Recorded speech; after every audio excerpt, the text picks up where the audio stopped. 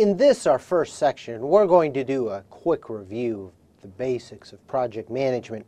We're also going to introduce to you the information you need to know to get ready for PMI's Scheduling Professional Plus certification for those of you interested who already have your PMP designation. Let's go ahead and get into the material. When we talk about the PMI-SP certification process, like all PMI designations almost, there are two separate ways that you can qualify, either having a bachelor's degree or not. For those of you who have baccalaureate or bachelor's degrees, PMI requires 3,500 hours of experience in the last 5 years dealing with scheduling and cost. 30 hours of education, of which this course counts for 14, and then you need to pass a 170-question, 3.5-hour exam. This exam is a multiple choice exam and looks a great deal like your PMP exam that you already took. If you don't have a baccalaureate or bachelor's degree or equivalency and only have a high school diploma or equivalency, you need a lot more experience. It's 5,000 hours of experience in the field, and that experience needs to be within the last 5 years.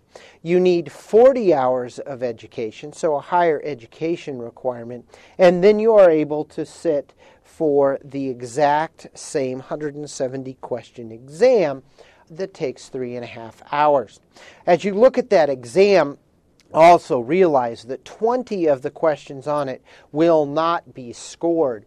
It's a standard that PMI uses that allows them to test new questions constantly. What they're looking for is an even distribution amongst the 4 answers to validate the question. If they see everybody getting it right or everybody getting it wrong, they typically don't include those questions in the test bank. And so you won't be able to tell which questions are those questions not being scored as you go through your exam, but they are in there. If we look at the base process you have to use to get through the PMI SP process, it begins with the submission of what's called the experience verification form. Most of us would simply refer to it as the application. And like all PMI certifications, we strongly recommend that you complete the application process online. PMI is much more responsive in terms of online applications, even though you can do it in pen and paper. But when you do it online, you're also able to create a unique login on PMI.org's website under the certification area and then go back to that application time after time again, so you don't have to do it all at once. You could do it over several weeks or even 1 week, spending a half hour at a time. The other advantage of using the online system is it will calculate your hours of experience as you provide information into the appropriate fields, and it prevents you from making any mistakes. So you gain the advantage of being able to do it over multiple times. You save your data, and it calculates all the experience hours that you might have. Finally, PMI responds much more quickly, within 5 days generally, in terms of the completeness review if you do it online. If you get audited, you're given a 30-day period to get all of your audited material into PMI, and realize that PMI will audit somewhere between 12 and 16% of all applications. They first look, of course, for people doing stupid stuff on their application, making egregious errors, making claims that are clearly false, those kinds of things, and when they make those mistakes, they're able to audit those people. However, typically they're not getting enough applications that way, and so there's a random selection process for auditing as well. The key here is never overclaiming your experience if you don't want to have a problem. PMI is very good at sniffing that kind of thing out. Additionally, make sure that all of the hours in terms of experience that you claim can be verified, that there's someone that PMI could call to say, yes, in fact, you have that requisite experience. You then can take, once you receive an approval, and if you provide PMI with an email address, they will provide that information to you electronically in an email with an 800 number as well as a URL and your individual ID. You then call the 800 number. That 800 number is for the Prometrics Testing Center that administers the tests, at least in the United States, and you can schedule your test from there.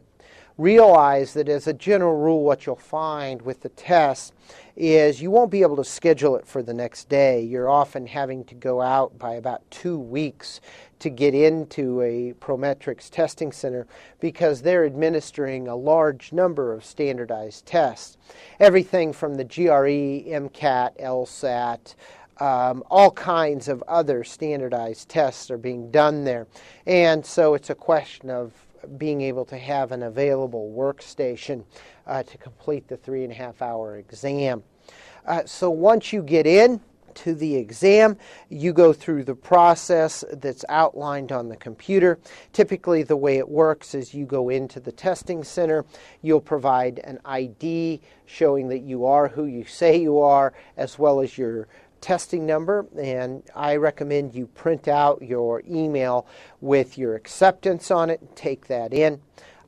You will not be allowed to take in purses, backpacks, anything like that into the testing center. You're not allowed to take anything that looks like a scientific calculator. However, you are allowed to take a non-scientific calculator, one of those cheapy grocery store calculators that have multiplication, division, addition, subtraction, exponents and square roots. Anything more than that you're not allowed to use. But a basic, the cheap $2 or $3 calculator is perfectly okay. They will provide you with pencil and scratch paper when you get in. They will sit you at a workstation that's typically walled off, the little cubicle things with the wooden walls around the side of your workstation, and there might be a bunch of other people in the room. Everybody in that room might be taking a different exam than you, although there might also be somebody taking the same test. Even if they're taking the same test, though, you will not have the same questions. As when you enter in and begin your exam, the exam is generated from the computer network from a test bank of several thousand potential questions. And so you could have a room full of people all taking these scheduling professional exam, and none of you will have the same questions. You will go through your exam, and as you go through that, you're given 3.5 hours. The clock does not start initially because you're given approximately 15 minutes to kind of get comfortable with the testing system. I've never had anyone have problems with the testing system. It's really pretty straightforward. You're able to go forward and backwards to the test. You're also able to mark any question for a review.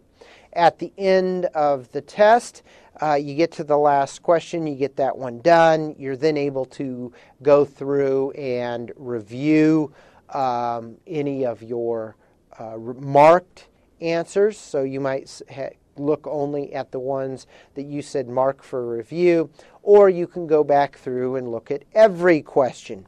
Additionally, you can just submit the entire exam.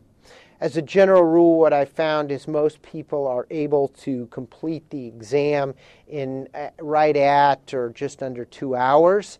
So plenty of time to get everything done. But it's very important as you do your training that you begin to notice and learn what your natural testing speed is. Each of us has a unique rate at which we answer these kinds of standardized questions, and what we tend to see is when you go into the testing center, you'll even speed up a little bit from that. What we want to make sure that happens is you are able to control yourself and not rush too much, fearing that you're going to run out of time. You're not. And so by focusing in on what your average pace should be, you're able to get a little bit better control of that and ensure you're spending the appropriate amount of time on the exam. Once you get done with the test, you hit the enter button. It also will ask you if you're willing to take a short survey about your experience, including your training process, questions about did you take an exam prep course, etc. That kind of information about the testing center, all that kind of stuff in terms of your experience. Once you're done with that, you hit the submit button. Within a few seconds, your score will come up. It'll tell you you either passed or failed. Of course, all of you are going to pass this course. Otherwise, I will personally haunt you for failing the exam. We don't allow that here.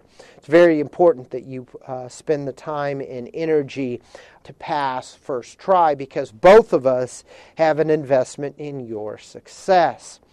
Now, once you get done and you receive that passing score, you are immediately a certified SP professional. And are able to go out and put that designation on your resume or anything else that you want. You've done it. Within 30 days, PMI will send you your certificate, and that's all there is to the process. From that moment on, your clock begins, and you're on a 3-year recertification cycle to capture required PDUs, or professional development units, necessary to maintain your designation. Now, realize, though, that you can't begin getting or collecting PDUs till after you are certified. So any courses you've taken prior to that testing process, completing it, do not count in terms of your recertification. Pretty easy process. Lots and lots of things count for those PDUs. Online classes, live classes, getting involved with your local PMI chapter, which we highly recommend that you do.